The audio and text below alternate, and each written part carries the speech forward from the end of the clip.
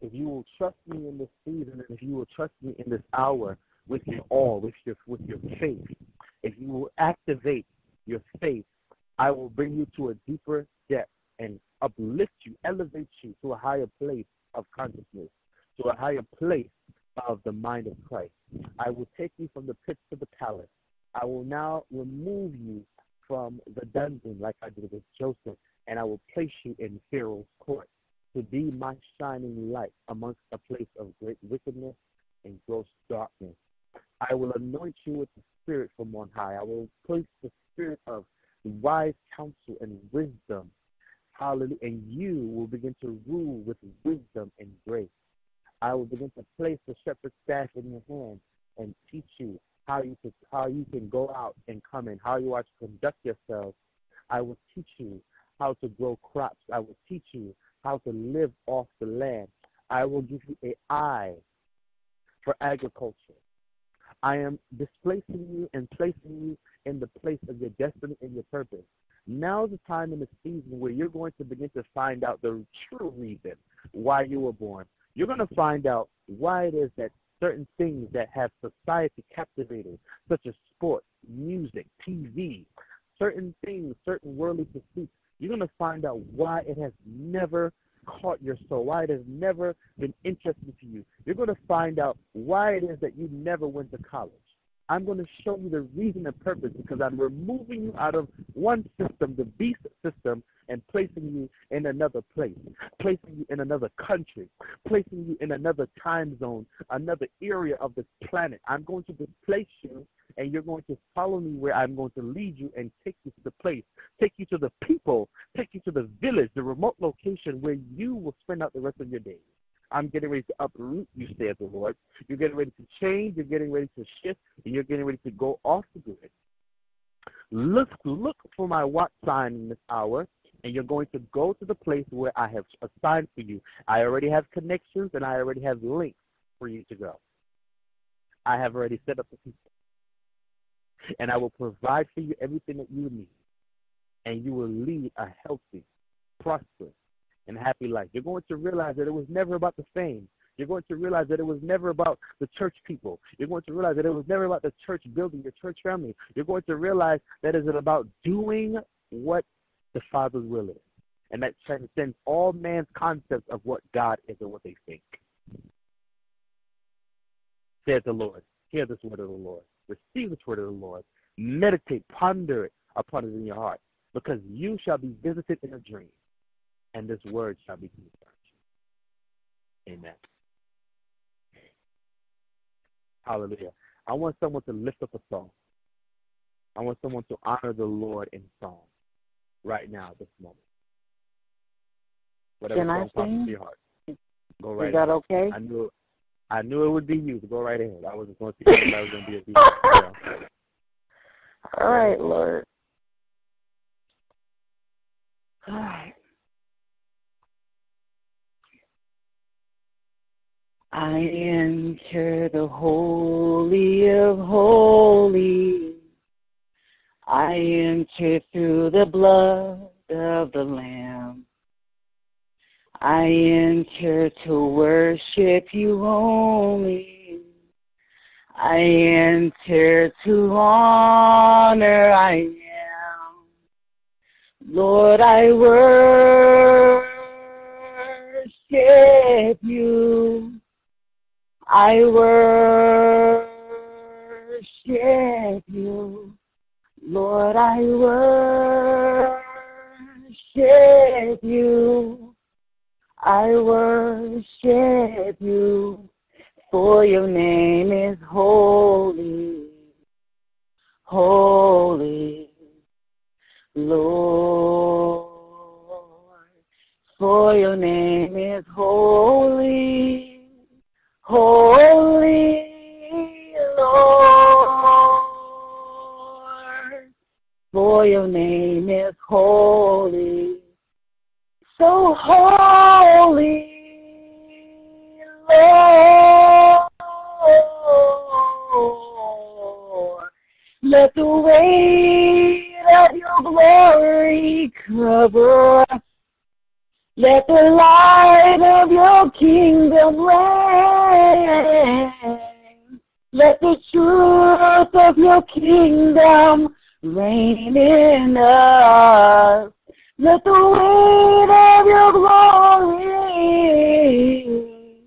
let the weight of your glory fall. Let the weight of your glory fall. Amen, Lord. Amen. Amen.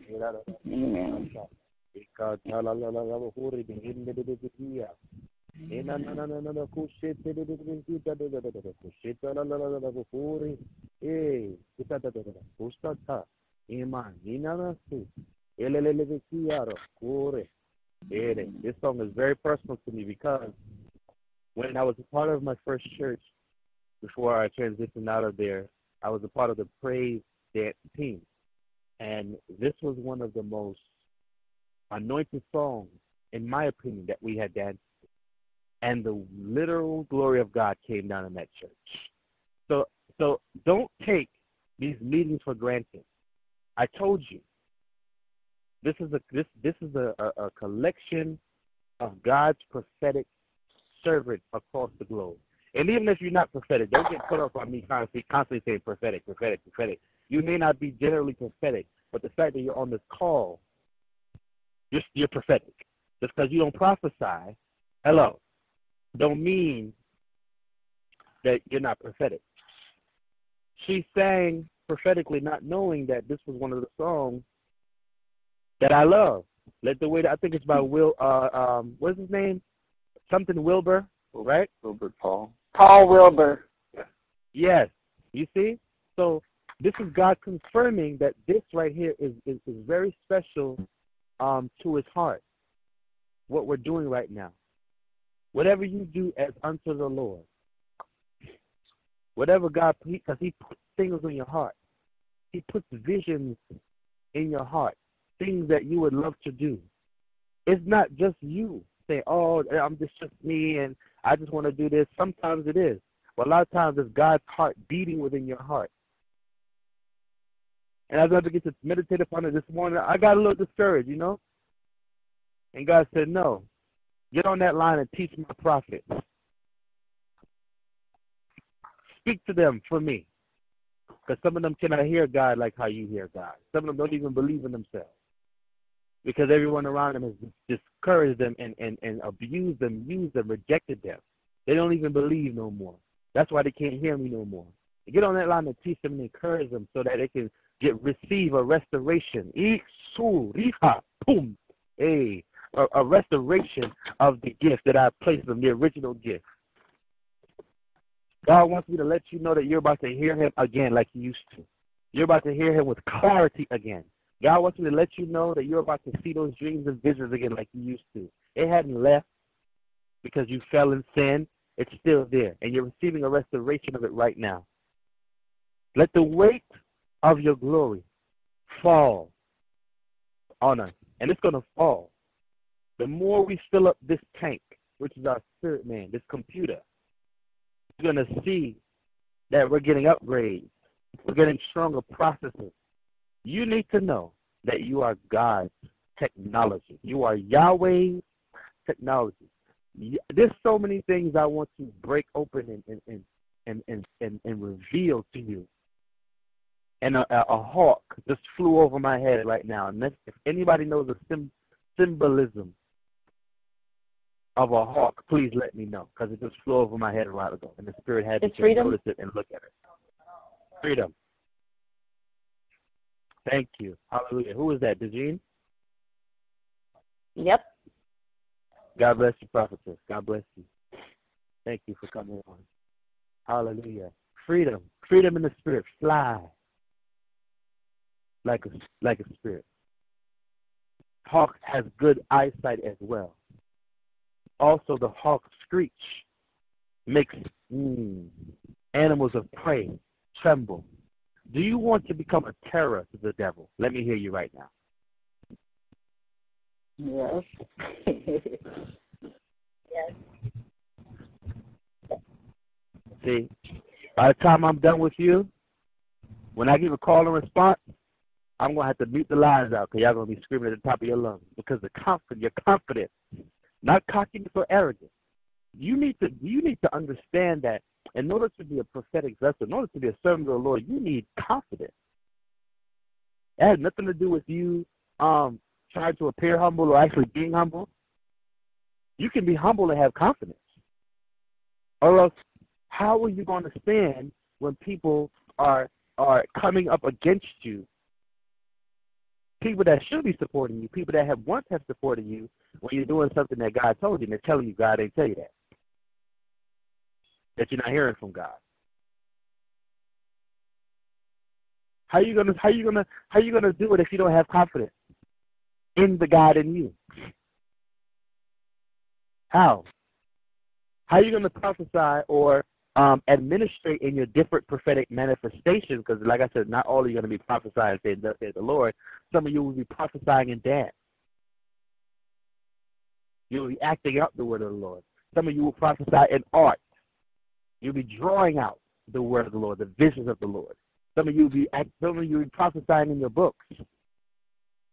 You better hear me today. Some of you will be prophesying in the clothes that you wear, the hairstyles you wear. Right now, I'm prophesying. My hair is prophesying. My hair is sticking up. My hair is reaching out for God. Y'all ever seen Maggie Simpson? How her hair is looking like spikes? That's how my hair look right now. My locks are sticking up, reaching out, making contact with the divine Spirit of God. Because I'm asking for His glory. I'm asking for His glory to fall on me. I need His glory. You need the glory. I was talking to somebody on the phone last night. I don't know if she's on the call right now. But I said, Jesus, Yeshua, was so full of anointing, was so full of the glory of God, so full of the glory of Yahweh, that He could touch, because sometimes He spoke to her, and at other times He placed His hands, laid hands on sick. Leprosy is a very dangerous, and if I'm not mistaken, incurable, contagious disease. To the point they have their own communities, because it is a flesh-eating disease.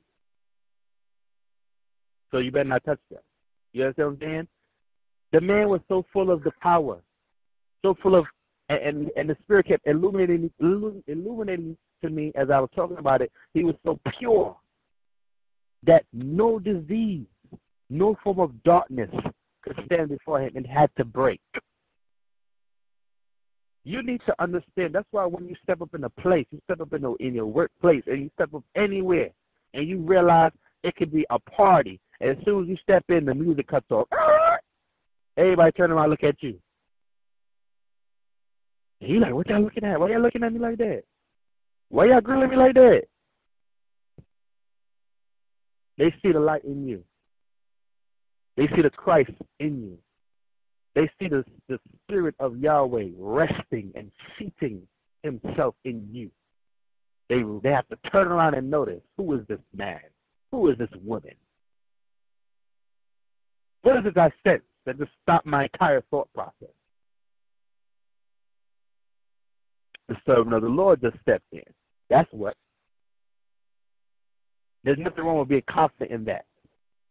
As a matter of fact, faith is confidence in things you cannot see. I don't know why God got me on confidence this morning. Be confident, servants of the Lord, my brothers and sisters. Be confident in who God has called you to be. And as God senses me, I'm going to do my best to be able to be His mouthpiece to help you understand who you are. Hallelujah. I want all of you to prophesy. And I'm going to start putting you on the spot because it's in you. And you're going to be surprised that as you step into that seat, how stuff is going to start coming to you and flowing through you. You're like, what the heck? I didn't know I could do that. Yes. One of my duties and jobs is to pull it out of you. Don't get comfortable in the same spot. You must continually grow. Like Paul said, what? Reach towards that mark in God. So last week, we were getting into the basics of what is a prophet, male or female. It's not a male thing or female thing, male or female. What is a prophet? A prophet is basically someone who is a spokesman for a deity or a spirit or a number of spirits. All right? In our case, we are prophets of Yahweh, prophets of the Lord. We only speak on behalf of the Lord, not demons, familiar spirits. No, we speak on behalf of Christ. We speak the words that Christ is speaking in our spirit for a group of people or a particular individual. No ifs, ands, or buts. So as you allow yourself to be purified, allow your gifts to be purified, as you grow, learn, get good teaching about the prophetic, you will make less mistakes. You won't prophesy to your flesh. You'll prophesy what God tells you. If you don't have a word, shut up. I don't know how else to say it. If you don't have a word from somebody, say, you know what God said? If you don't hear anything, shut up. Just say, I don't hear nothing right now. Because the minute you start getting used to, prophesying when people calling you, and you start going into the spirit, you start delving into the spirit, diving into the spirit to get a word, just to prophesy. You're off. You're going into a danger. Don't do that, and don't allow. Hear me in the Holy Spirit. Don't allow people to push you into being like that. They call you every time asking for a word of the Lord. Shut that spirit down. Because now they're trying to turn you into a soothsayer. You're not a soothsayer. You're not a fortune teller. You don't pop in a quarter. I'm going to make somebody mad. You don't sow a seed just to and then get a prophecy. That ain't how that works. If you're going to sow a seed because God told you to do it. Not to try to get a prophecy. I'm here to tear down falsehoods and build up truth. And I get an amen. Amen. Amen. Hallelujah. I got two more callers that I did not acknowledge. I would like to acknowledge you now. Let us know who you are. Aisha. God bless you, prophetic vessel of the Lord. How you doing this morning? I'm doing wonderful. How are you? I'm blessed. I'm blessed with having your presence here. Thank you for coming on. Hallelujah. Thank you. Who's the next person?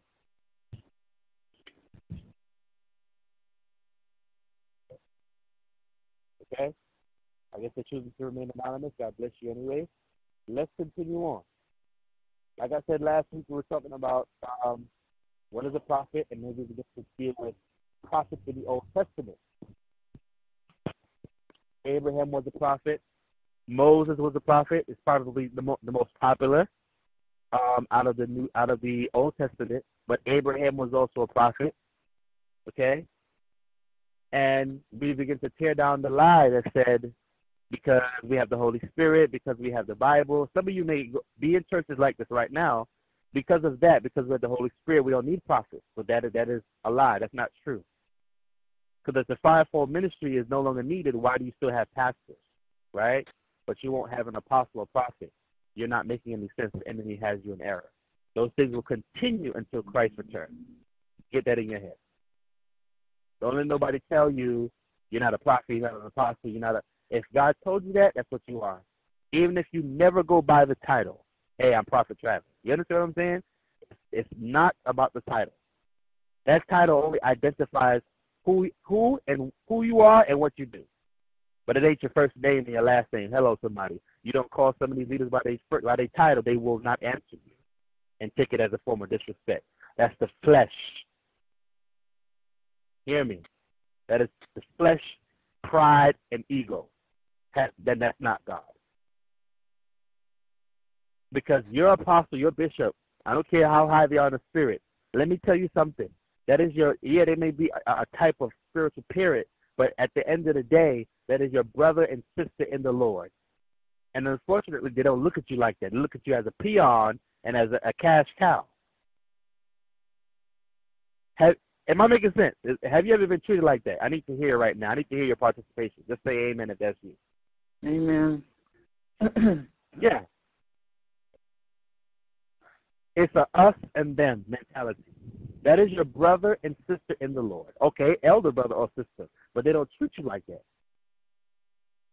Because you have a nice little purple cape and the little, red or purple cap, and you got a cross in your left shirt pocket, and you got a little golden staff, and you got that nice old, robe looking like Prince. Can I clown on this morning? You got a white collar on your neck. You too high. Don't you can't relate to nobody no more. You understand? You can't relate to anybody anymore. You're high and mighty. Nobody can touch you. You have to bow before you kiss your ring. You have to stand when you walk into a room.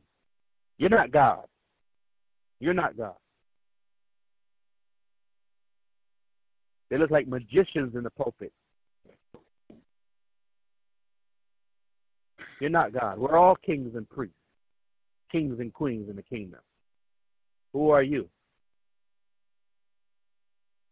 They won't lift a finger. They don't care about you. Just keep giving that money. Keep giving us your offering. Keep giving us your life. I get richer, you get poor. I'm trying to help you see something, church. I'm trying to help you. Y'all the true church. I'm trying to help you see something. I'm trying to help you see and notice a system so you can get away from it. Some of you know, but because that's all you know, and you scared because you don't think you're going to make it without going to a church building, you keep going, and you see the foolishness. God is going to hold you accountable because you know the truth. I have to tell you the truth. I got to tell you. You're going to hold because you know. So because you know, you have a responsibility to do something about it. Some of you guys have been calling your way for a long time, for years. And you've been disobedient. You're too scared. You're too worried about what people think. Don't think of you. Jesus told you, he said, man, don't worry about them. They do not have a heaven or hell to put you in. You need to worry about the one who can kill your body and your soul. That's what you need to worry about. Amen, prophet. God's holding you to a higher standard. So there's some things that he's been talking to you about, been trying to get you delivered from. It's about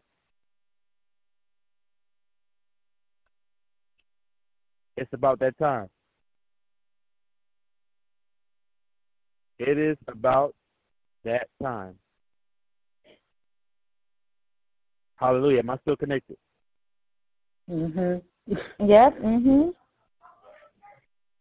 Okay. Prophets in the New Testament. After the establishment of the church, God still used prophets. New Testament prophets fulfill the same functions as their Old Testament counterparts. They represent the voice of the Lord to the church and world.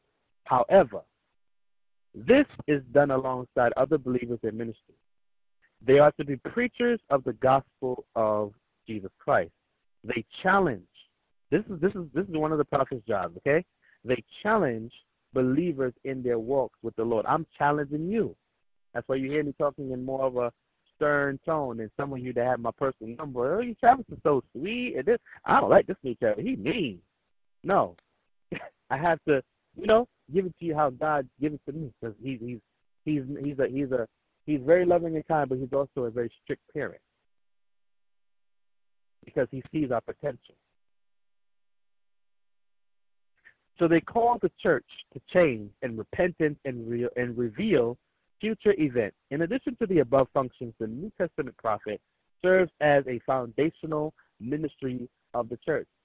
So I want you to know that you are going to be used to be a foundation of the church.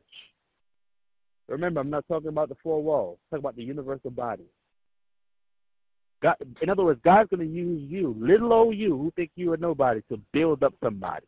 You ought to get excited right now because you're that important. You are somebody.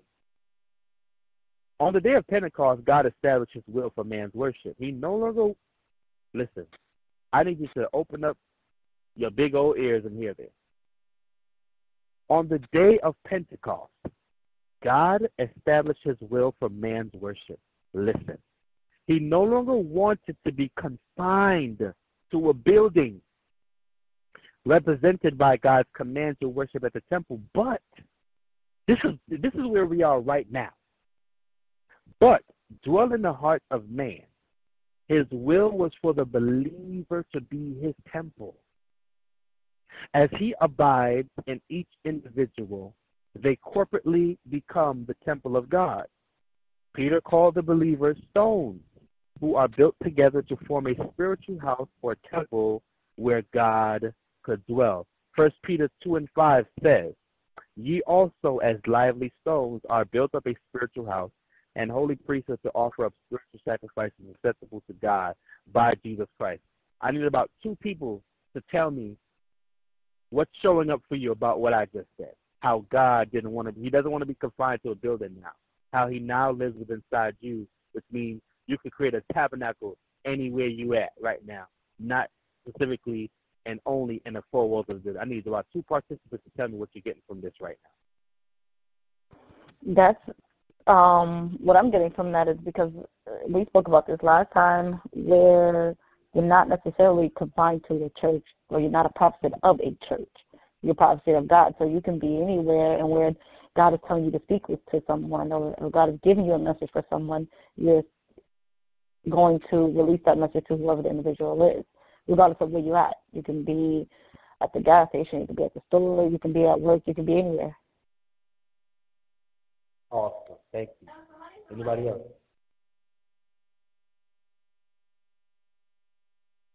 Well, if we have the mindset and thinking that we're only confined to just church, this is the only way we're supposed to be used, nowhere else, we're limiting God, putting him in a box. I know we hear that a lot. God doesn't want us to put him in a box. He wants us to be open and allow, because the Spirit of the Lord, it says in the Bible, where the Spirit of the Lord is, there's freedom. He wants us to freely move with the Spirit of God. Just like it says, wherever the wind blows, something about the Spirit of God. I don't know that scripture right now, Lord. So, if you're not in church for a little while, which that's okay, you got it. The main thing is, sometimes we get saved in the church. Sometimes some of us maybe got saved in the room or in the parking lot. Come on. We always have church, of course. But like right now, I'm not in church right now. I still have my personal relationship with God. That's what matters at the end of the day, because we have to work out our salvation with fear and trembling. So even if I'm not in church right now, I still know who God is. I still worship him. I still pray to him. I still hear him. He still speaks to me. That's most important. He can still use me. I don't just need the church to be able to move in the gifts of the Spirit, because I'm obeying God. I'm doing what God has called me to do, not what man has called me to do. I'm going to stop right there. Jesus' name. Awesome. And let me just say this let me preface it. Listen, you may hear me, clap back on a lot of things the church is doing. Let me just make this clear. I am not anti-church. I know that could be offensive. Why ain't I talking about the church? Listen, I was in church. When I say in church, I mean like a member of a church, right? Since I was 8 years old until 22 is when I guess you could say, went out on my own, I guess you could say, ventured out of the village on my own for a search for higher truth. That's my journey. You understand what I'm saying? You may still have a role as far as organizational church is concerned that God may have called you to. So don't take, me, my satire or whatever in such an uptight or offensive way. Some of you, like I said, may be where I'm at right now. Some people, like I was telling my mom about my aunt, she's more like a renegade, like a rebel.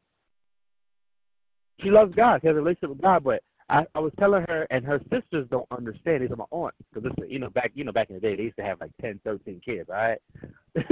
So her sisters, they're not understanding the type of person my aunt is. And I was telling my mom, I was like, yeah, they're not understanding. They're kind of coming off churchified. Oh, well, the church, you need to come to church, and that's why you need to be in church. I'm like, they're not understanding that type of person, they cannot be in no church because they don't have that type of spirit to sit there. You understand what I'm saying? Take orders from a man and a leader or whatever. They don't have that type of spirit. They're going to ask certain questions. Certain things don't make sense to them, and they're not going to hold their tongue. They're going to say what they have to say. And a lot of churches don't like that because they look at you as rebellious and da-da-da-da. You see, so you have to understand what your type is. Me, I'm not the type of person to be controlled by anybody. Am I saying I'm a total rebel? Absolutely not. If you have met me in person and seen me in a church, you will clearly see that I'm a well-behaved individual. You understand what I'm saying? So that's not my problem. My problem is just the control, the manipulation that goes on, and I feel like it's my duty to unmask it. But if you're in church, church is good. If that's where you're at right now in your development, flow with that. What I'm saying is, if you see bull in front of you, right, you can see it and you can smell it. Acknowledge it, but don't be a part of it. Don't allow it to control and mess up your life. That's what I'm saying. Be wise and be conscious. Amen. So you don't want to be confined to a particular building or temple anymore. Next is 1 Corinthians 6:19. What? Know ye not that your body is the temple of the Holy Ghost, which is in you, which ye have of God, and ye are not your own? With the new covenant, the temple of God is now in the hearts and minds of the people. Their actual bodies, your body. Somebody say your body. Your body. Your body. Your body became the habitation of God. Did you just hear what I said? The God of the universe says is now dwelling inside of you. I mean, just chew on that. That should be enough to close this class, but I ain't gonna do that. But just let that mind be in you. Let that mind be in you when you're about to sit. When you're about to do something you ain't got no business doing. It's probably gonna stop you. Not that you need to be afraid per se, like he's gonna kill you, but you follow what I'm saying. His presence is always surrounding you. And when you worship and you fast and you do spiritual things that he has assigned for you to do to help your spiritual growth, that presence around you gets stronger. The angelic presence that is assigned to you gets stronger. Your prayers have more power. When you're not doing those things, then it is the opposite. It gets weaker. Therefore, if the church consists of people joined together by the presence of the Holy Spirit, then the foundation for the church would consist of people also. As Paul wrote to the believers, he revealed to them a very important truth. He told them that they, the church, were built upon the foundation of the apostles and prophets, with Christ being the head stone. Ephesians 2:19 through 22. I hope you guys are taking notes. Ephesians 2:19 through 22. Now therefore, ye are no more strangers and foreigners, but fellow citizens with the saints, and of the household of God, and are built upon the foundations of the apostles and prophets, Jesus Christ himself being the chief cornerstone, in whom all the building fitly framed together groweth unto an holy temple in the Lord, in whom ye are also builded together for an habitation through the Spirit. Remember, this is Prophetic University, so this is not just a prayer call, this is have your ear tickled. No, this is school. This is education, kingdom education. That's why the Lord gave me the name for the ministry called Yeshua's Nabim. Nabim is Hebrew for prophet, plural, a group of prophets, company of prophets, whatever you want to call it. Yeshua's Nabim Training Center. Because a lot of times you can't flow in what you don't know because you don't have no trainers in it. All right? In the above scripture, we discover certain truths. Paul was writing to a primarily Gentile office. However, we must understand that the foundation that he stood upon was the same as the Jewish believers.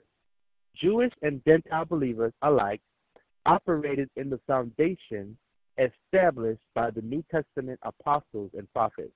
The church, like the New Covenant, was founded upon people, namely the apostles and prophets. From this, we understand that since we will reign with Christ, God allowed man to have an active role in the establishment of the church.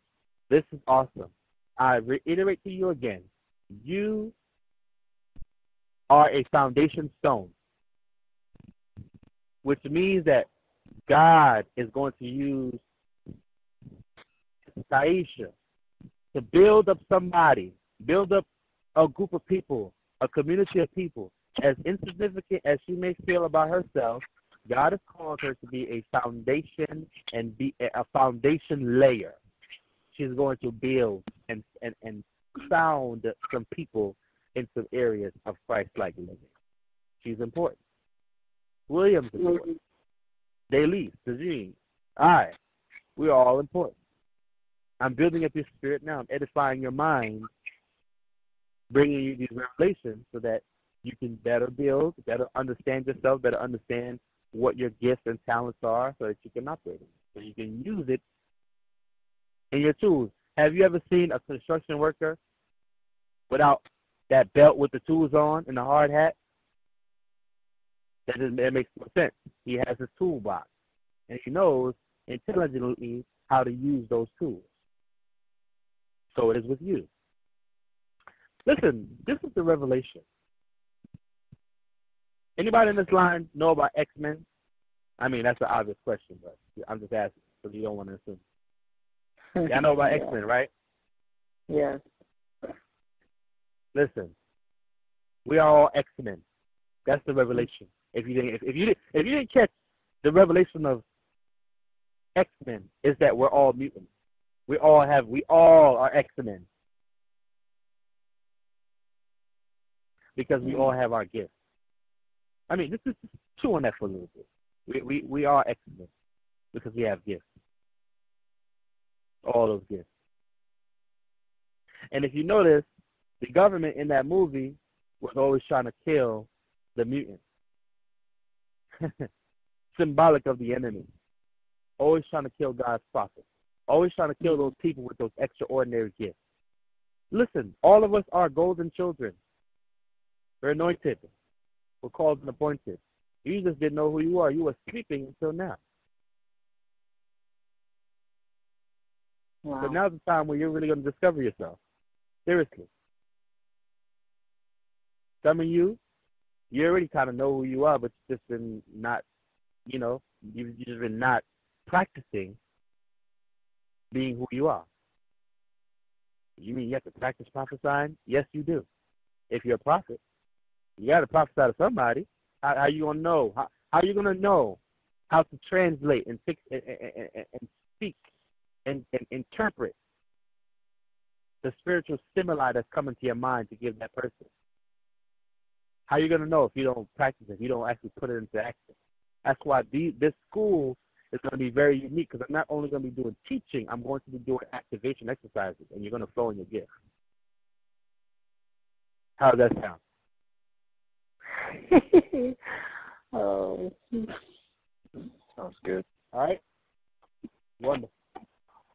All y'all going to prophesy before the phone call is out. Don't hang up. Don't hang up now. All right, somebody, I'm gonna hit the end button right now. I'm gone. Don't do it. You gonna miss your blessing.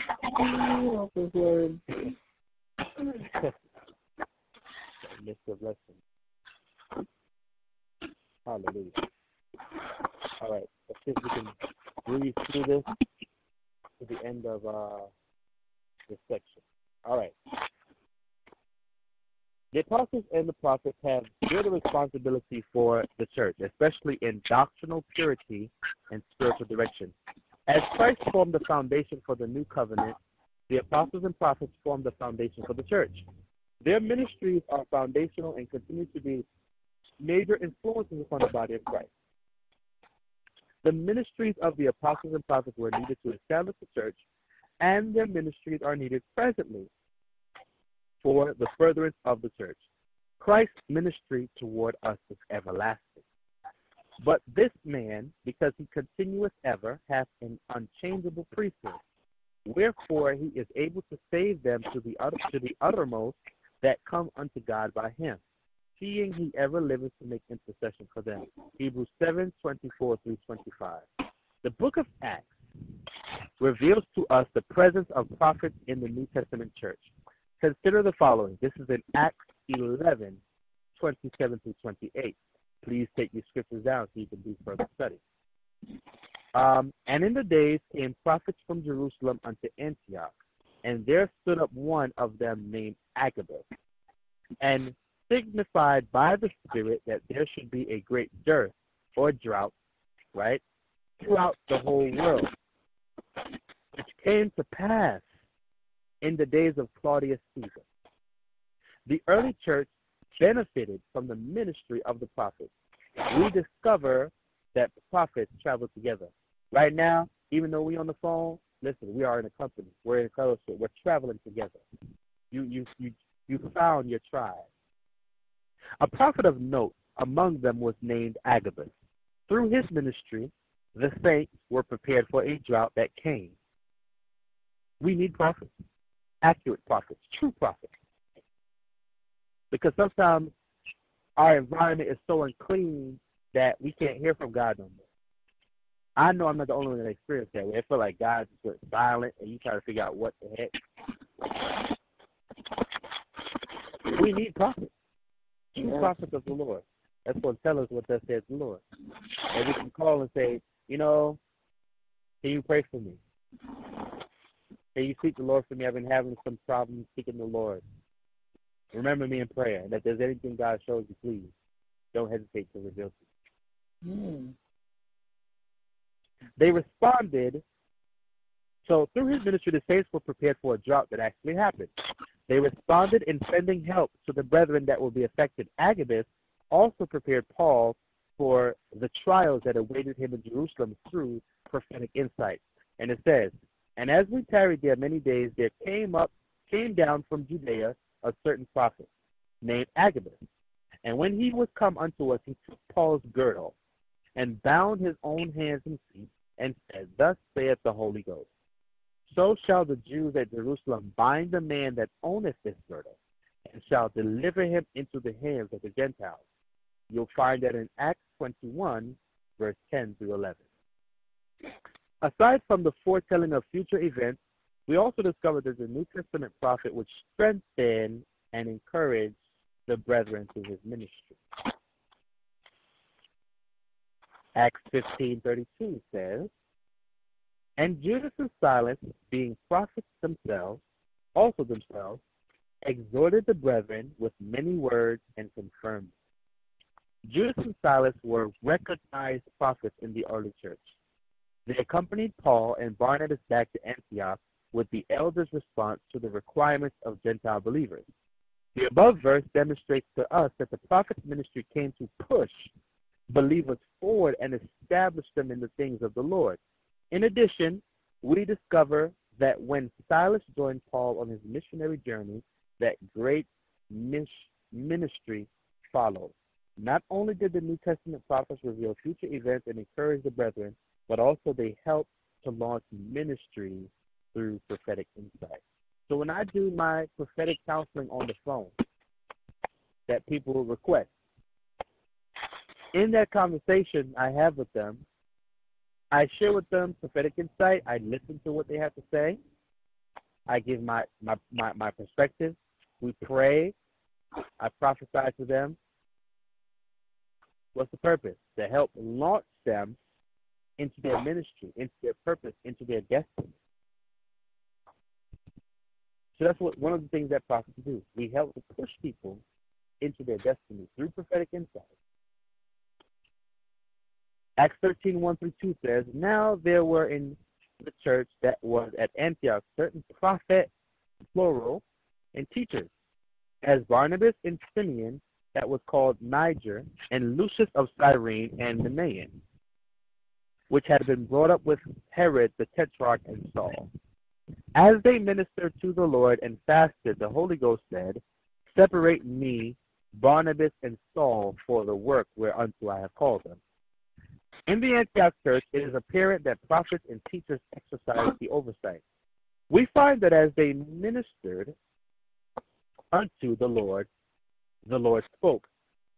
It is likely through one of the prophets to release Saul and Barnabas into the apostolic ministry. Saul, or his name was changed to Paul, and Barnabas were recognized among the prophets and teachers. However, through prophetic ministry, they were called forward to operate in another ministry. The New Testament prophet will do this occasionally. Along with the ministry of the prophets, the book of Acts introduces us to individuals who had prophetic ministries and the gift of prophecy. Now, let me just talk a little bit about, there's some differences, and as we go on in this book, you're going to see the difference between a prophet and someone who maybe has a prophetic anointing or the gift of prophecy. It's two different things. Although they may operate in a similar capacity, it's two different things. And basically the difference between the two is the prophet definitely has the most authority, has the most governmental authority, versus someone who just prophesies, every now and again, or just has a prophetic gift. There is a difference, though it be slight. All right. Along the ministry of the prophets, the book of Acts introduces the individuals who have prophetic ministries and the gift of prophecy. After Saul or Paul's conversion, the Lord spoke to a certain disciple named Ananias in a vision. All right? And that scripture is really long, so I'm not going to read it, but it's in Acts 9, 10 through 16, where basically God was telling him, this was right after Saul, God had knocked over Paul off of his horse and blinded him, where he went on a fast for 3 days because he was persecuting the church at that time. Now God came to Ananias and gave him what I would call extremely accurate information, to the point you would think he was a prophet, but the Bible doesn't say he was.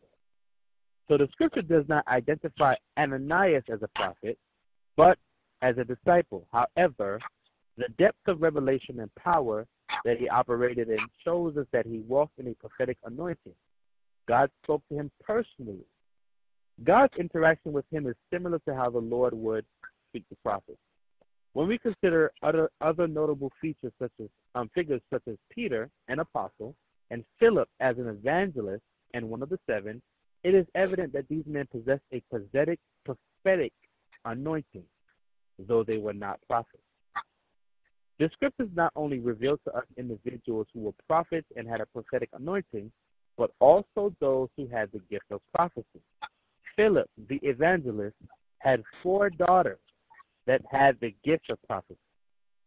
Some scholars want to identify them as prophetesses. However, the most popular translations of this passage in Acts only refer to them as having the gift of prophecy. They did not occupy the prophetic office. Okay? From the above scriptures and references, we discovered that the New Testament church had prophets or individuals who had a prophetic anointing, and those who had the gift of prophecy. These gifts were needed then, and they are needed now. There are theologians who twist the scriptures. In doing so, they assert that because we have the canon of scripture, that prophetic ministry, and the gift of prophecy are no longer needed. The scripture declares that Jesus Christ is the same yesterday, today, and forever. Hebrews 13 and 8. He ministered, the Holy Spirit is something else. Because he told me to bring it to a close and let's go forth in impartation. And we're right at the end of the chapter anyway. He will not change until the end of all things. If he used prophets and prophetic ministry in those times, he will continue to do so. Christ's ministry to the church will not end until the judgment. Therefore, the ministries of the prophets will not end until that day. God is still using prophets today.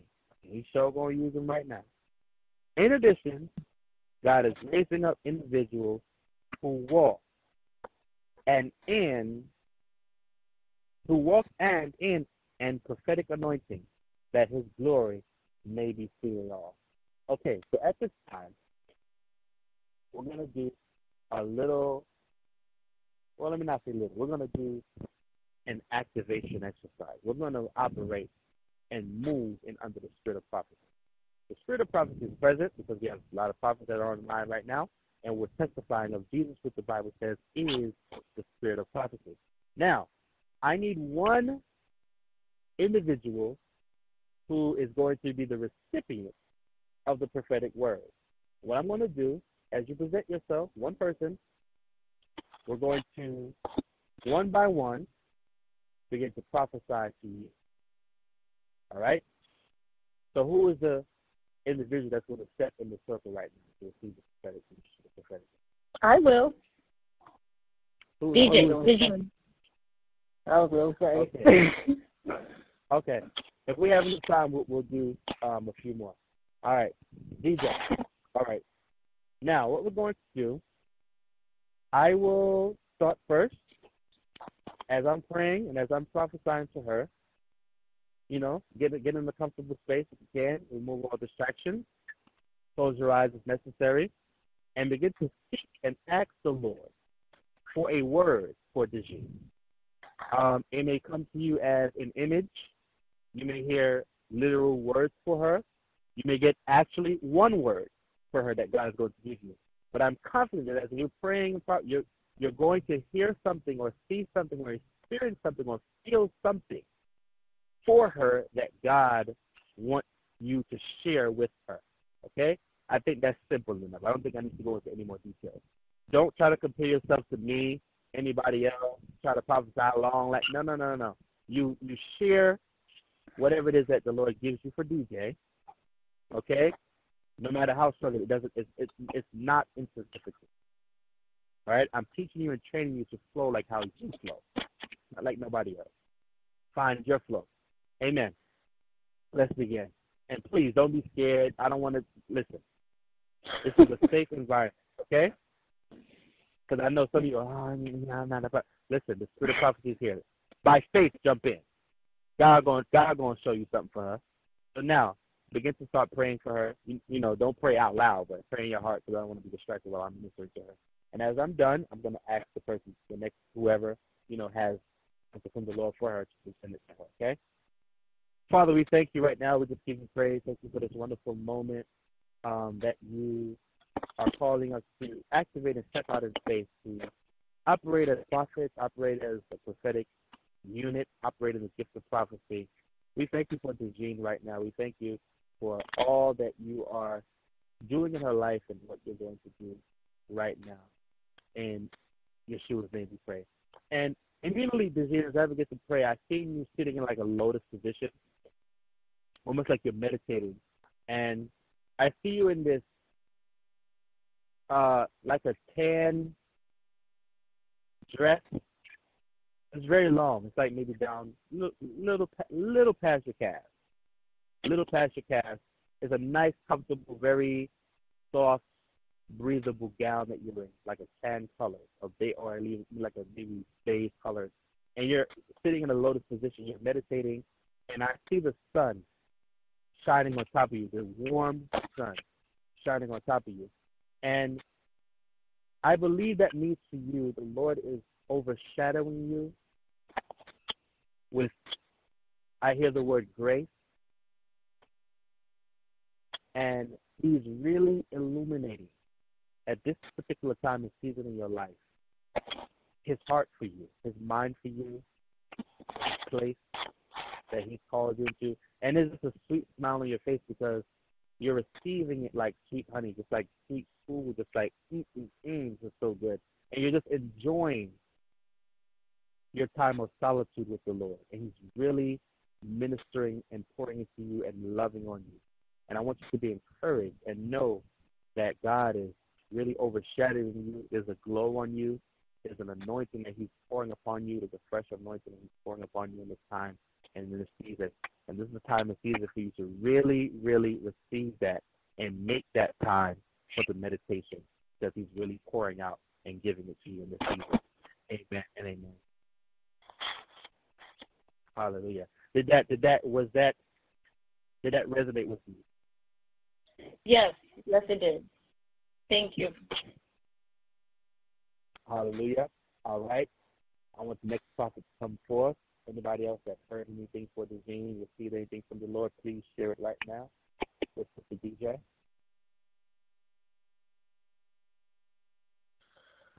I know in this whole activation thing, we got to walk by faith. That's a big thing. Walk by faith. And I'll be honest, I'll be afraid sometimes if I don't know if I'm saying it right, and then I do be saying it right. So when you say confidence, that's big. I get why God's saying that. I understand. Yeah. So, that's can you please tell me your name again? I'm so sorry. I didn't catch it. No worries. It's Dejane, but I also go by DJ. Okay. So, I believe in Jesus' name that the Lord was letting me know that, I don't know, you're in the process of seeking Him for some direction and guidance. And this is a time where His peace, you need His peace, and His peace is resting upon you. I don't know what you're going through. I don't know the situation. I don't know what it is, but I believe that's what I got. I'm trying to walk by faith in this peace and direction and guidance. I don't know if that's right, Lord, but I'm trying. It's direct. It is so direct. Okay. Thank you for that. It's spot on with kind of what I'm going through. So that's definitely the right direction. Amen. Yeah. Little side note, just like that's what I said, whatever impressions you have that come, you just release it, even if it's, I don't know, if it's an impression and it's coming from a pure place, and you're not making it up in your head, you understand what I'm saying? And it's just coming to you spiritually, you flow with that. And the more that's what I said, practice, the more you practice that, the more you get in tune with it, the more stronger it gets. Like I said, the more confident. Because when I first started, it was kind of nervous, and you was wondering, is this coming out of my own head? But the more you practice, the more confidence you get, the more it starts to flow, and you find out that God is accurate. It ain't you, but you're just opening more of yourself. You're opening more of your gifts to God. You're opening more of yourself to allow Him to flow through you. You find out that God speaks directly to that person's needs. They be like, "Oh my God, what in the world?" I'm getting chills right now. You know what I mean? And I'd be excited too. I'd be like, "I don't know, it just came to me. I know I don't know. It just came, and I'm just telling you what God said. I'm just telling you." Amen. So, like I said last week, and this will help you. Some of you hear the word, and some of you are more visual. You see visions. You see, what God is painting before you for the person. Amen. Thank you, Prophet Bailey. Hallelujah. The next prophet. What do you have for Sister Vision? What does the prophet, what does the Lord reveal to tell? Don't be afraid. There's no place to fear. I would say. Okay. Go ahead.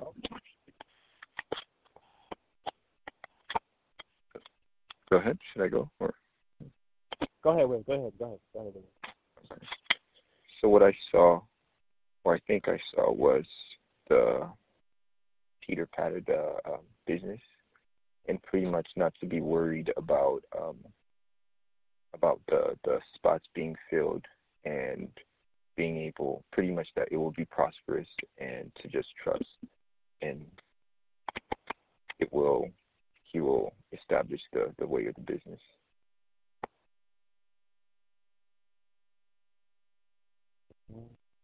Yeah. DJ, you still there? Wow, William. Thank you. I appreciate that. Yeah. All right. So, William, let's dissect this. Is this something that you saw on your mental screen, or was it something that you felt like a knowing, like an impression? It was, I was a little nervous, so I kept praying and asking. And then I saw like a small flash of the tree branch of the business design, and pretty much I can't remember clearly, but I just it's like not to worry about not to worry about the fact that it hasn't started off yet, or it's going to, like, not to worry about that, just trust in God and it'll happen. Right. See that? So the purpose of me doing that is helping to allow you to see how, the science of how your gift works. And that could just be, it's almost like Russian roulette or Pandora's box. Like, you don't really, because you're going to see as you operate more in the gifting that you notice your strength, right? How it'll come to you in a common way a lot of times. And then you're going to notice there's sometimes where the flow is just like different. And you're like, Lord, listen, Lord, I'm way out here. You have to help me. I don't know where I'm at right now, but I'm somewhere. Just hold my hand, Jesus. Right? So a lot of times I get what I call a knowing. Now, a knowing is you don't have no stimulus. You're not hearing in the spirit. You're not seeing in the spirit. You ain't smelling. You ain't tasting. You ain't touching in the spirit. But it's like a knowing. You just know it to be true, right? And sometimes it don't make no sense, but you just know that you know that it's true. And then from there, it translates into any one of those senses, right? So they'd be like, man, I know God loves the G like that. I know he really, I just know. And then it goes to a visit, and he shows me. You see? So for you, it might be, I know this guy going to do that for David, and then you start hearing hearing the words. It may come like audible. You may hear it as the ear, or the words may come to you how to translate it to the recipient. So he saw the logo, which is the logo of a tree of her business. Then he started to hear, or the words came to him, do not worry about the finances, if it's going to prosper. Everything is going to be in divine order, basically. So that lets the DJ know, just trust God, relax, keep on praying, keep on speaking in faith. God's with you in this time. Although you do not see right now, have faith that it's going to work out. Can I ask right? a question? Sure, go ahead. I was going to ask, given that I know DJ, would I be biased in that sense, or is it just still natural? Most definitely. There's definitely biases that come up when you know the person personally. Absolutely. There's a bias could definitely influence your processing, and that's why you have to really be meticulous about, like, okay, this is me knowing her, you know what I mean? But like I said, as you practice it, your discernment will get stronger. You'll know, okay, if that's just you, or it's really God saying something to tell her, because sometimes he'll tell you something and you already told him, but he wants you to reiterate, so it'll come up again. Like, I don't know, like, I know I told you before, but God is telling me to tell you again. So most definitely, but I mean, I wouldn't be too worried about that. Sometimes with the prophetic, the less you know is better. That way you don't have to feel like, you know what I mean? Okay, it's because I already know, that's why I'm telling you. But no, God will still use the prophetic in friendship. It gets sticky sometimes, but he will still use the prophetic, although you're good friends with her. Yeah. Okay. Because in the meet, or while praying and asking, I thought of something at first, or I saw a bird or the eagle, but that's because of the conversation we had, and then I kept saying, God, I don't know if this is it, blah, blah. And then that's when I saw the tree, and then as I'm just continuously praying about it, it's like my mind closed off, and that's the only thing I keep thinking about, as if there's nothing else I'm going to give you. This is it. So yeah, and when that happens, you stop. You don't push the envelope, because a lot of times, like when I'm prophesying to someone, like I feel, like I know when that flow cuts off, and listen, it is so, everyone listen, it is so important. When you feel that flow cut off, like there's nothing more to say to that person as far as stop. Don't go. If you don't get anything else, do not overstep that boundary, because then you go and you start prophesying out of your own head and your own heart, and the devil gets involved in it. So anytime you're prophesying, and you're gonna feel it. It's like you're gonna like, that's all I got. Don't. And sometimes people, they want to know, wait, tell me more. If God is giving you a cutoff notice, baby, don't. Just like this, bro, I don't see no more. I don't want to get in trouble with God. That's all he gave me. Like, that's okay. There's nothing wrong with that, because it's not about you. Again, remember, you're just the mouthpiece. And if that's all God wants to talk about today, that's it. There's another day. You understand? Your life is like a book. God knows every page. He knows every paragraph. He knows every chapter. He can speak when he wants to. And sometimes he'll reiterate, or sometimes it'll be something totally new. But when you feel that cutoff, stop. Don't prophesy no more. Okay. Very, very important. Very important. If you don't have nothing, that's what I said in the beginning. Shut up. Don't say nothing else. If you don't have it, you ain't got it. Straight up. You know? Even though I may push you and stuff like that, but if you honestly, you're just not getting anything, never, ever for. No problem. Never. Hallelujah. All right. There any more prophets? Any more prophets with a prophetic word? Just DJ. Any impressions you receive? Anybody else? This is Taisha. I just felt peace when you were praying for her. So I just believe that God wants to know that God wants her to know that He's giving her peace. And that's all I received. That's 100% fine. DJ, is that true? Definitely. Thank you. Amen to that. Yeah. See, so, all right. If you're noticing, there's a common thread of what? The peace. There's a common thread, peace. God keeps. So that's one common thing that keeps showing up. Because, like I said, all of our prophecies are pieces for kind of painting a picture. But one main thing, all right, like if God drew a portrait, a painted of something, the title above it would be what? Yes, you guessed it, peace. Hold on. Ooh, Jesus.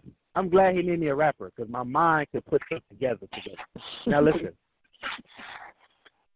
I shared your vision about her sitting in the grass, cross-legged position, meditating, and a beautiful golden light shining on her, eyes closed, peaceful smile on her face. Delise came with a peace again, clarity, God's resting on you, peace again. William came with, I saw the tree, peace again. Have a peace of mind. God got this. Now let's put it all together. You're in a lotus position, sitting down right now, cross-legged, meditating, peaceful smile, glorious light shining on you, and the tree is right behind you. Did y'all see the portrait I just painted? Mm-hmm. Yeah. And the tree symbolizes stability. It also symbolizes wisdom, elderly wisdom, because the tree is old. What else does it symbolize? The tree goes through seasons, but it always, Jesus, I feel anointed. The tree always reproduces itself in the warmer season. My. So though your tree has no leaves right now, DJ, though the business ain't got no leaves right now, God is saying, be at peace, because the leaves are going to come in the season. There's going to be an abundance of leaves. Amen. And Travis, another thing too for you, DJ, a tree. Think about it. A tree. How does it grow? It digs its roots into the ground. And if you go and touch a tree right now, is the tree going to fall? No, that tree is firmly rooted and strong, firm, immovable, unshakable. You can't knock a tree down by pushing it. Literally, if you go touch a tree right now, you can't. So think of yourself like that. It's in the Bible, too, in Colossians. Thank you, Lord. Being firmly rooted in the Lord, grounded in Jesus' name. I'm sorry, you guys. I just have to throw that out there. That's what I saw. Amen. Yes. Ooh, amen. Thank you for that. Yes. Thank you, Lord. Dig your roots in. See? So. It's funny that the tree comes up as I'm trying to tie everything that you guys have saw and said. And a couple of months back, it was prophesied to me that, I was Esther. And I was thinking about the family tree of Esther. I don't know if anyone's familiar with her part in the Bible, but yes, with the king. But she,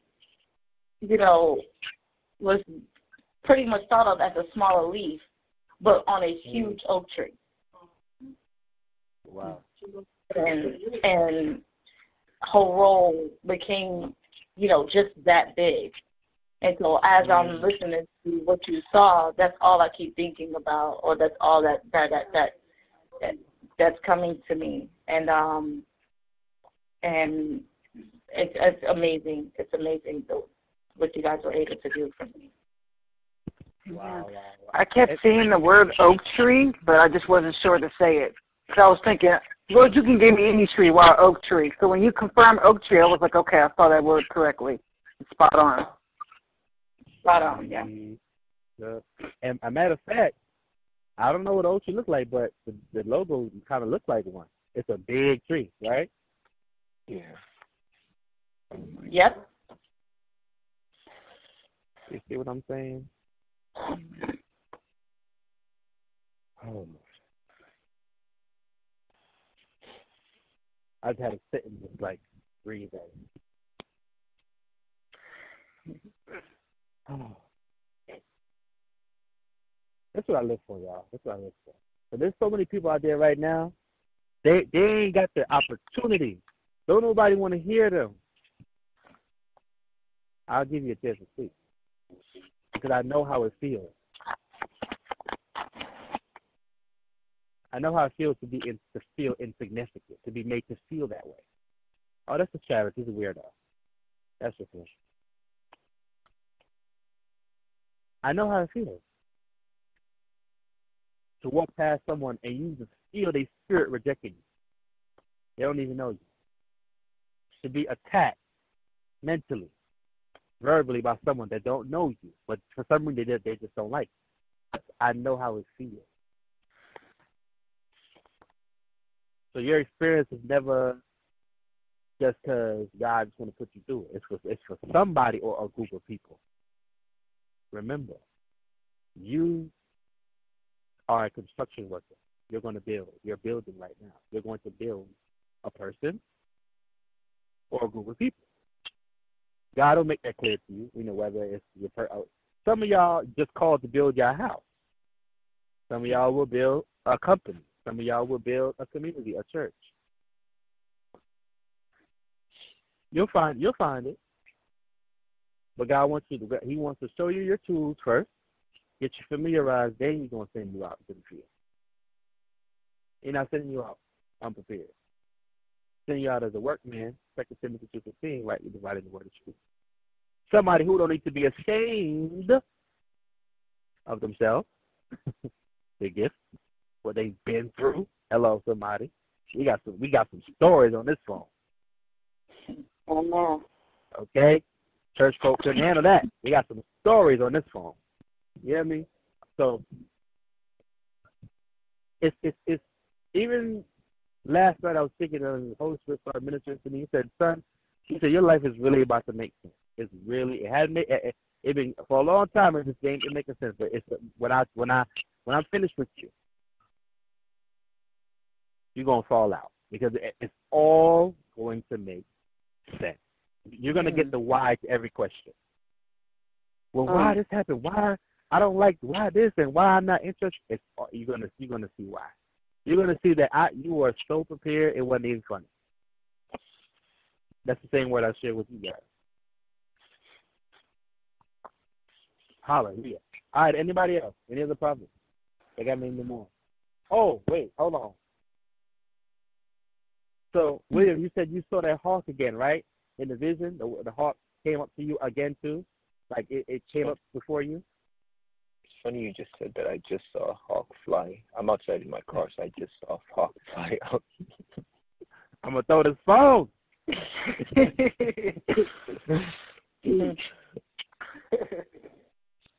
See, okay, so you already answered my question. I was talking about spiritually, but it's manifested physically. Taisha, you still here? I knew you were so. I knew it. It's a hawk right outside my door, painted right outside my front door. They painted it a few weeks ago. Don't get scared, y'all. Don't get scared. That's what you call miracle signs and wonders. Get excited. Hallelujah. Mm-hmm. Now, I met Taisha on Periscope. I was outside prophesying, just praying for people. Now, Taisha, I want you to tell them the testimony of what manifested while I was praying for you. Tell them what happened. When he was praying for me, he saw he was talking about a butterfly, and it flew right past him. And then for a week after that, it's like every day I was seeing butterflies just around me, and I never saw them in that area at my job. I would never see butterflies, but I just kept seeing them. I still see them now. I might see one or two, but I would see a lot of butterflies. So that's amazing. God is so amazing. Wow. Right. See, so what happened? So basically, I was prophesying. God was showing me a butterfly, and butterfly symbolized freedom, deliverance, coming out of your shell, and stuff like that. It's a great symbol for that. And then the butterfly flew literally across my face. I was tripping. So, God, He's amazing. It shows that I'm here. I'm around. I'm present.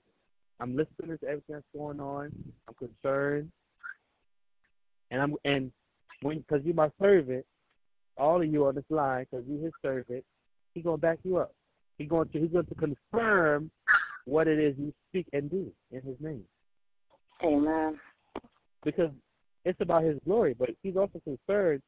He wants to confirm you, to prove that you are His servant. Because he married you. You have His name. Spiritually, that is. Some of you have His name actually in your name. For some of you, your name ends with Yah or has Yah in it or L in it.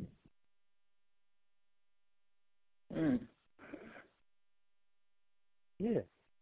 He's married you. You his wife. We His bride. So when you come and you step up in the place, you ain't gotta say, I come up in here in Jesus' name. You could if you want, but you don't have to. Why? Because you already have His name, so you're already walking in His name. You already get access to His bank account. Mm-hmm. You better catch that. I don't have to ask Him permission. I just swipe the card. He gave me the card already. Hello. Wow. Throw it in the bag.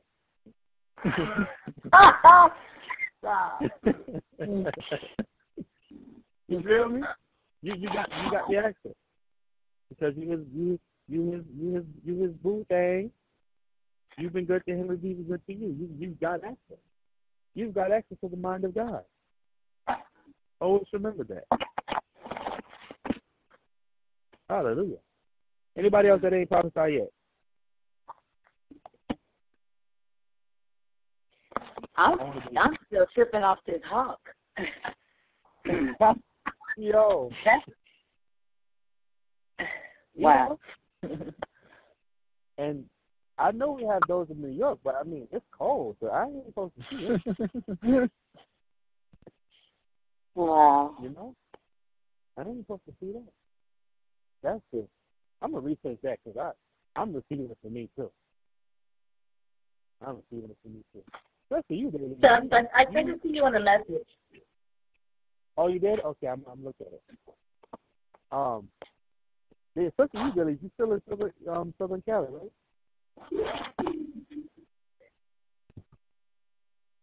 You still there? I'm sorry, what did you say? I said you still in Southern Cali, right? Yeah, I came back last week on Saturday when God told me to go. He told me to go right after my dad died. I didn't understand it. He just told me to go. So I'm at my dad's house alone. But he's got me here alone for a reason. I just don't know why. Right. But you supposed to be seeing a whole bunch of horses. That's kind of like desert, little bit area over there. I was going to step outside because I ain't trying to tell everybody what's going on. I'm sorry. Another thing, as we're on her, too, I was hoping in Jesus' name. I'm just being honest, Travis. I was hoping in Jesus' name. I've been thinking about you, and I was like, Lord, I hope Travis will pray for me because I don't know what I'm going through. I don't know what I'm going through at all. And I've been thinking about going outside because God's got me like on this treasure hunt because my dad left something in his house that God wants me to find. That's another reason why he's got me alone. And he told me not to be anxious and to be still. But I've been having dreams about my dad's house for 4 years now. And when God shows me consistent dreams like that, he's telling me something. I don't know what he's saying, and I'm not trying to get frustrated. But I've been looking in like these key places where my dad would leave something. But my dad was, for some reason, a secretive man. So if him passing away, he probably would have never told nobody where he left so-and-so, whatever he left. So I keep looking at the backyard like I need to go outside. And I'm going to go outside. So I'm sorry, you guys. I didn't mean to throw all that out there. I'm just going through a lot right now. I'm sorry. No, I don't think you should apologize because now you have more than enough people to help you pray for the answer that you're looking for, or at least as the slightest clue for where you do need to look. And I'll definitely say a prayer for you. Thank you. And then I feel like crying right now because I haven't cried, and I don't know why I haven't cried yet. And now I feel like crying right now. And then on top of that, I am pregnant right now too, so I'm just going through a lot of emotions and hormones, and just there's a lot of stuff going on. We're having a funeral next week, and all these things are going on with my sister too. If I may just speak on that part, because when you said that, he has you out there for alone, but now you're getting emotional to this point, I feel like that pretty much means that you're not alone, and this is why he's letting you have that release on the line with us. Amen. Go right ahead and pray. Go right ahead.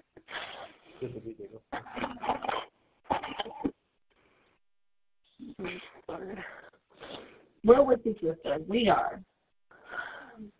I appreciate that very much.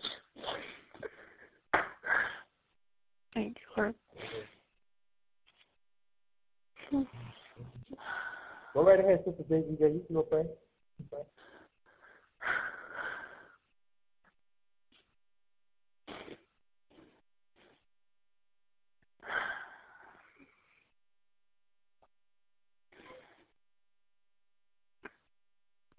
Praise God.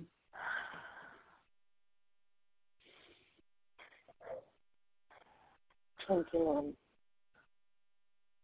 Thank you, Lord.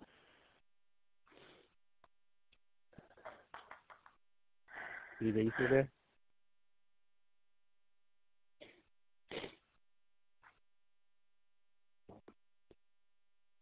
Thank you, Lord.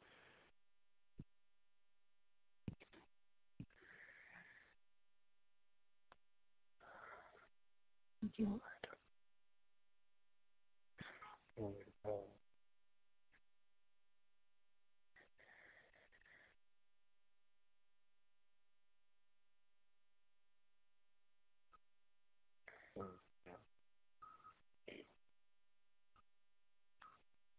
Amen. Anybody want to step forward? Because at least I was going to choose her next to go in the circle, and then we'll close.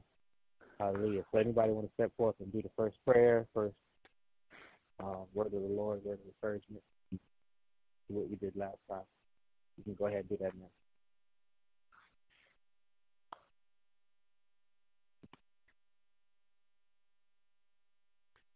Father, I thank you for bringing us together bringing your loved ones together, Lord, and allowing us to commune and think of you and meditate on your word.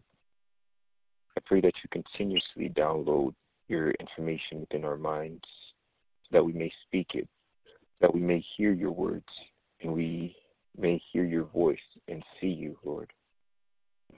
I ask that you strengthen each and every one of us to know everything that we're going through, the journeys that we are going through.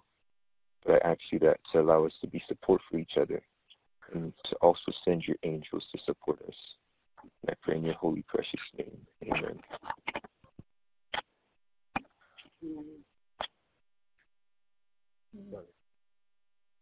Amen. Hallelujah. Anybody with any impressions from the Lord for their leaf? Any prophetic word, any vision, anything?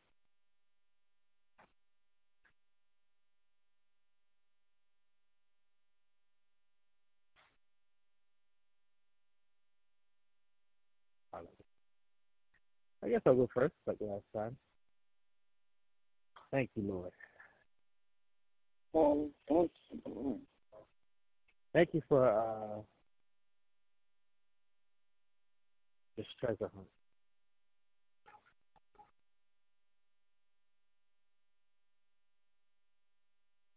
There is something that you will find. There is something that you will find. I don't know what it is, but it's something that you will find. And it's going to blow your mind. But you are destined to find it. I'll put it to you. You are destined to find it. And it's almost as if you would have find it while he was alive, I don't think you could handle it. You're going to find it. Yeah. You need to spend time in the backyard. You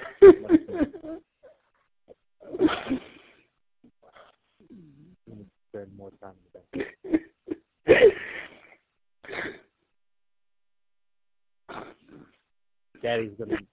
God's gonna meet you out there. That's gonna be his little hangout spot for you in the season. You and him. Yeah.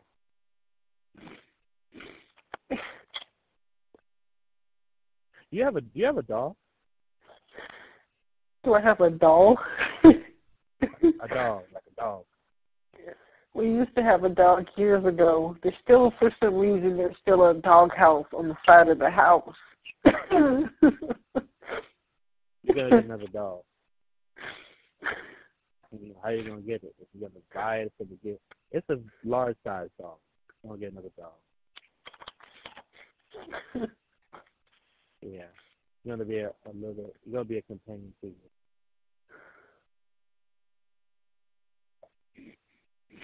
Yeah. And what I see in the vision in your belly at this point is real big.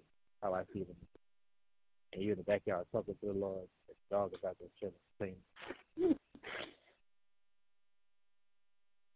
Your sons are out there too, playing with them. Amen.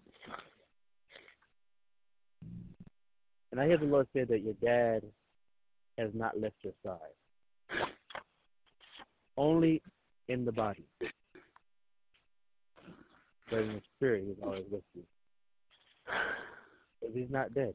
Truly not dead. He's with the Lord. So he is alive. Just in that dimension. Watching over you.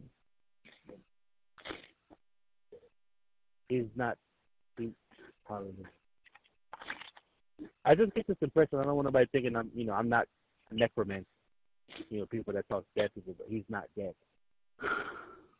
I get the impression it's like, there's so much I wanted to tell you. I'm so sorry that I was not. I'm trying to get choked up. I'm trying to get choked up here. There's so much I wanted to tell you, and I'm so sorry. I'm so sorry that our relationship never really rekindled and got to the place where I knew that it could have been. I'm so sorry, my daughter. I wish that I could have gotten over whatever pride or hurdle and really expressed to you my love and expressed my deep regret that I was never there for you the way that I should have been, and that you had to go and deal with things on your own when I could have been there for you. I do apologize to you.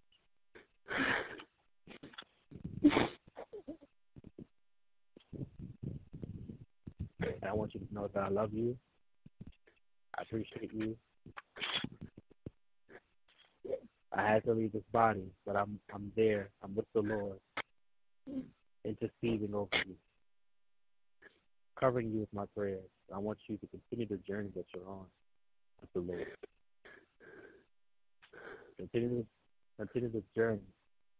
Hey, Catiriosa. Yes, Lord. Continue the journey that you're on right now. Continue the journey that you're on with the Lord. I'm rooting for you. Heaven is rooting for you. And on this side of heaven, you'll be here with us soon. Because in heaven, time is much shorter compared to on earth. And I'll be at the gate waiting for you personally. But I want you to be encouraged. Don't cry for me. I'm at peace.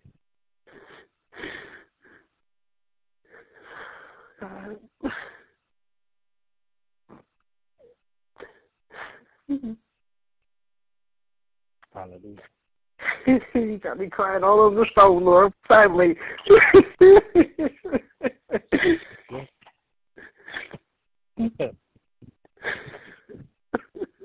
If I may add something. Sure. You said you have twins in your stomach, or you're pregnant with twins? What?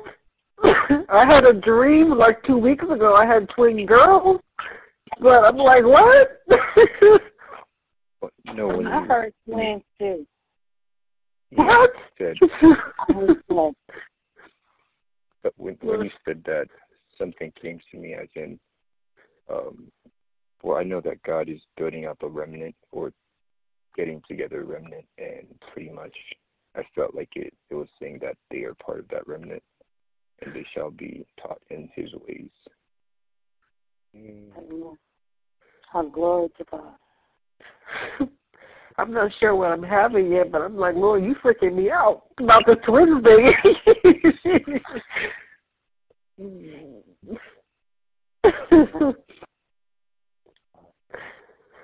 Anybody else? Go ahead. Don't wait for me to tell you to go. Share what you got. So, Taisha, you say you heard twins, so you say you felt twins too. When she was speaking earlier, I heard twins.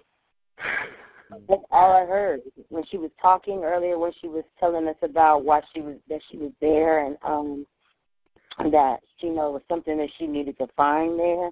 That's what I heard when she was speaking.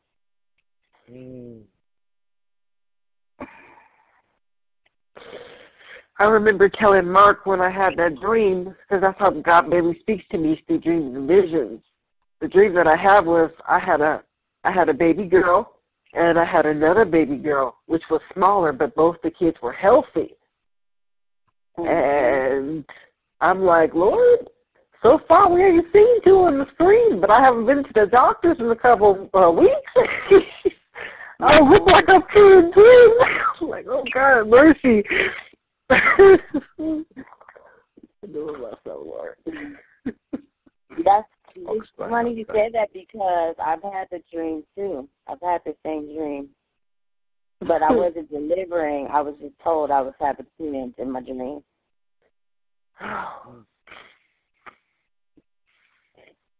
Okay, Lord.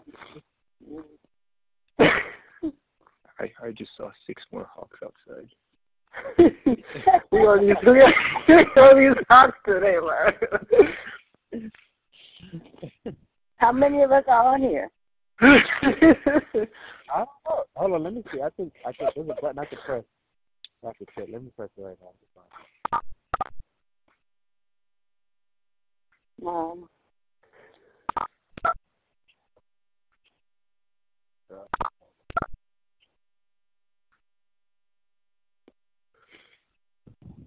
5. It's just us. It's just us. Yeah. It's just us. Nobody else. Me, William, Disney. That's 5. It's just us. So that's 8. That's a total of 8 hawks. I've seen the first one. Yeah, 8. 8 is the number new beginning. So this is a new beginning for all of us. Amen. Hey, Travis, there's something I want to also share with you guys. I just want to say thank you so much because I know this is random. I don't know what God is doing, but I most appreciate it, and I'm not going to let the enemy lie to me. Whatever God wants to do, whatever God wants to do. And I needed this release in Jesus' name, and I'm most grateful. May the Lord bless you all. I wanted to share something about what you said. I keep wanting to call you Mark Travis. I'm sorry. What the Lord said about this backyard. I got saved in this house. My dad went and got me 4 years ago from Las Vegas from my mom. He brought me here, and he handed me a Bible. I never knew I was going to read and get saved in my room in this house. And I always spent my time outside in that backyard talking and praying with God. So this is where it all started, this house, my journey with Christ Jesus.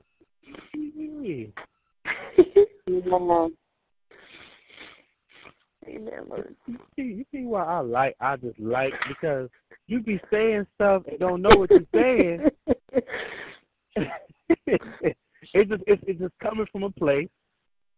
You know you hear it, and then when they tell you, you be like, you just as crying on the phone like them. You be like,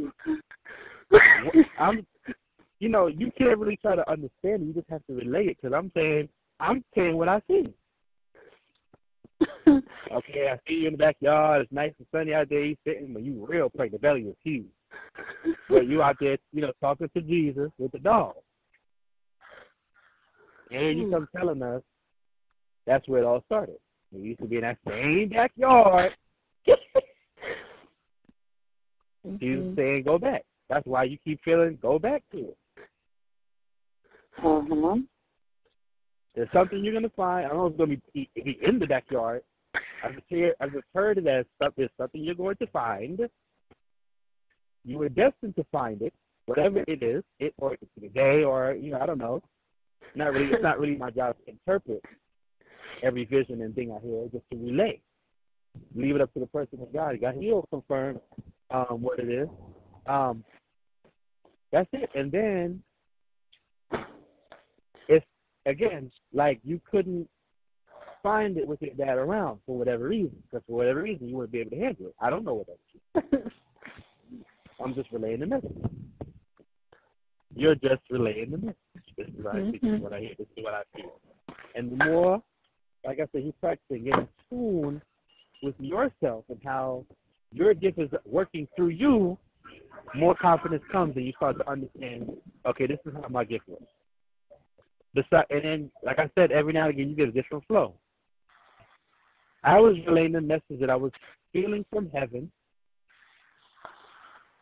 And it's almost like I felt like this, her father, I don't want to sound creepy or demonic, but it's almost like I felt her father's spirit just like flowing through me, like speaking, like tell her. I'm sorry. Travis, the Lord just revealed that secret to me the other day. That's exactly what you're saying about my dad's spirit. He just revealed that secret to me, that's possible. I just learned that the other day, so I don't find it strange. It's not demonic. It's real. You see, now if I go to some certain circles, you already know what they're going to think. But he's not dead. Now, most people that die in their sin, they're dead. But what the Bible said, spiritually they're dead. They may be alive burning, whatever. But they're dead. Per se, he is not dead. Or those that have went on in the Lord, they're not really not dead. They just left the physical body, and they're continuing to be with the Lord. And even with the Lord, with the Lord, there's no death, there's only life. So he's not dead. You see, so like as we said, that's possible. They can give you a message, a parody, in a dream. Certain times the Lord permits it. It probably won't be like a constant thing. Sometimes you'll just feel like because you have to think about it. Like Jesus said, when we pass on, we become like the angels. There's so much depth to that. Don't angels watch over us and protect us and pray over us and intercede over us? So why would someone that went under the Lord do anything? It's a treasure. It's just like how we all have different gifts in the Lord. It's like a new treasure that the Lord allows you to know. The more you grow in Him, the more things He'll allow you to know that you didn't think were possible. But all things are possible in God. That's what He told me. Yeah. God worked on this line today, so you can release some of that and get edified, comforted, exhorted, strengthened, poured in. Hey, you ready to kick some more devil tail? Amen, Lord. Hallelujah. I don't know. I just feel led to pull on DJ for a second. DJ, you still here?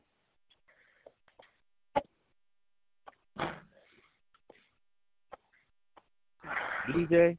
Hello. Yeah. I'm here. Yeah? I'm here. I'm sorry. Yes. All right. I'm here. Do you have anything else? I feel you spiritually. I don't know what's up. You have anything else for her? Yeah, when she was speaking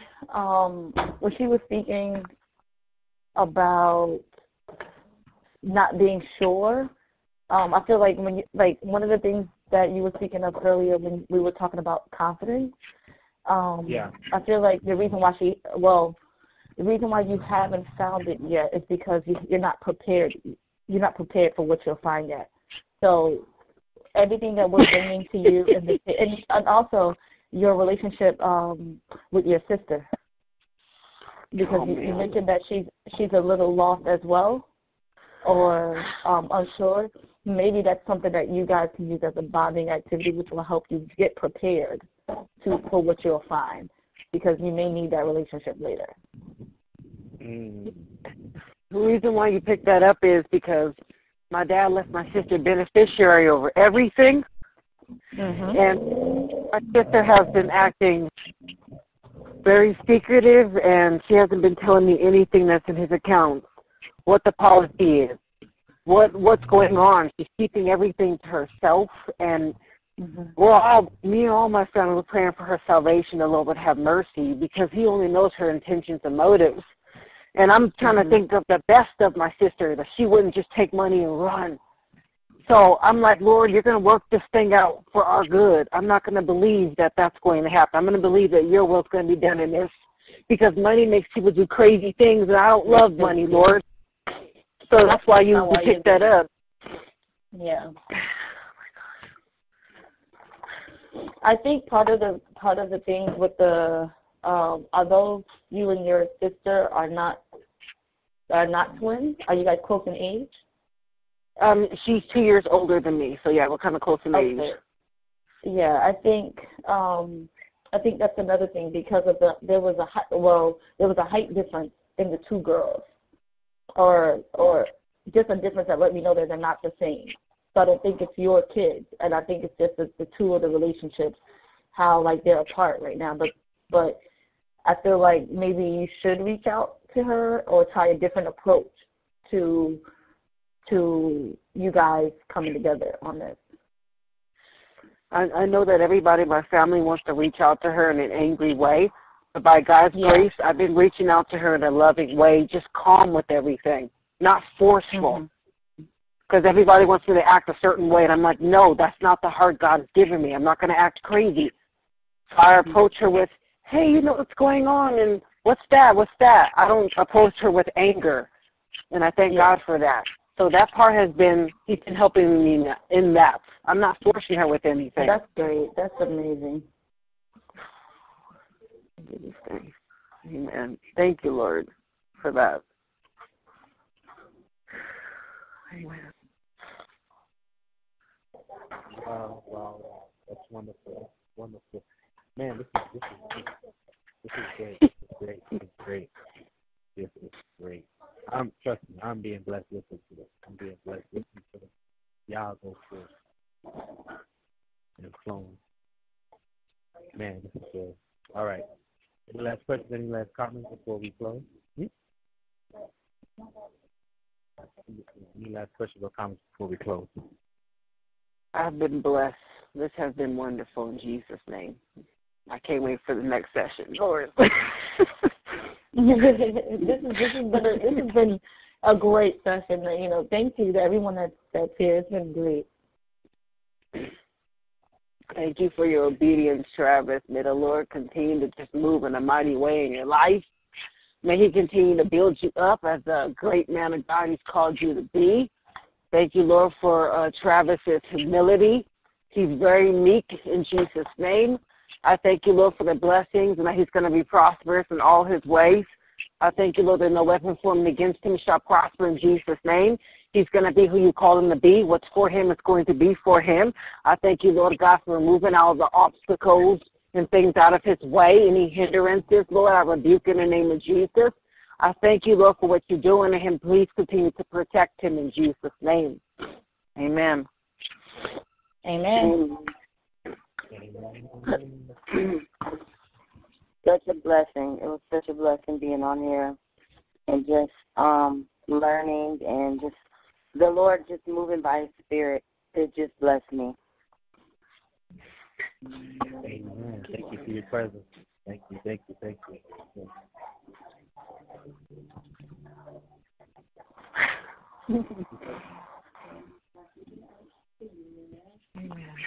All right. Well, next week we will continue. Next week we will get into. Next week we'll be dealing with the office of the prophet. Because remember, I was saying that there's a slight difference between those who have a prophetic anointing or those who have a gift. We're going to deal with the office now. And then at this point, you'll be able to see where you stand, whether you are an actual prophetess, or just someone who operates in the gift of prophecy. So it's definitely very exciting. Please definitely share.